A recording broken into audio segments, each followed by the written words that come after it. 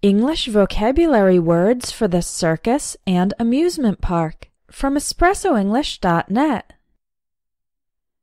Amusement park. At an amusement park, you can go on exciting rides and do a lot of other activities. Theme park. Amusement parks can also be called theme parks, especially if there is a specific topic, like Disney World. Roller coaster. In a roller coaster, you sit in cars that run fast along a track. Sometimes you might go upside down. Carousel. Merry-go-round.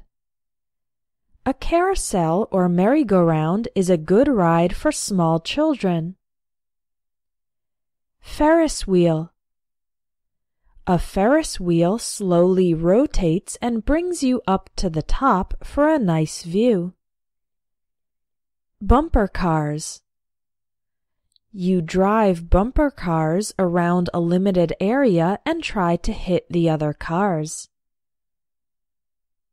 Water slide. A water slide is filled with water and ends in a pool. Sometimes you sit directly on the slide, and sometimes you sit on a tube.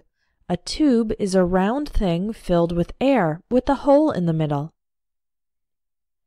Clown. A clown does funny things to make people laugh. Acrobats.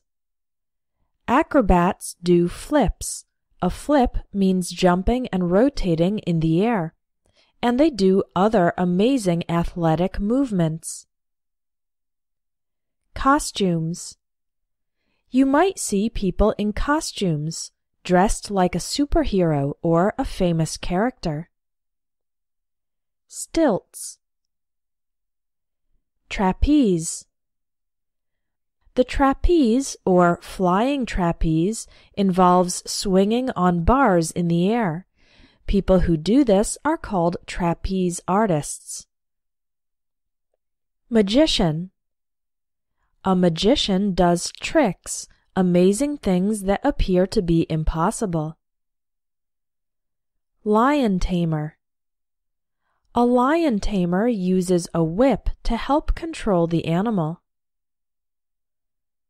Juggling. Juggling involves throwing multiple things in the air and catching them again. You can juggle with balls, rings, clubs, or even things that are on fire.